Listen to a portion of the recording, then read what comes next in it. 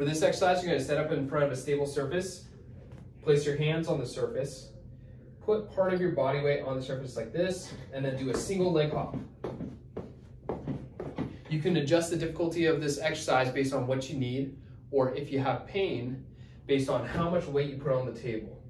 For example, if you have knee pain and you have pain if you just put a little bit of weight on the table, then you can try and put more weight onto your hands, less on your leg, to try and decrease that knee pain.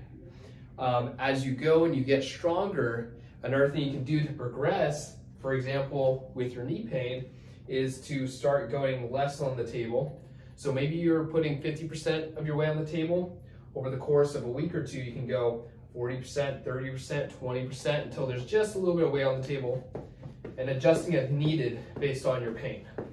And eventually the goal is to get to the point when you're unassisted, so no weight on the table, and just doing single leg hops like this.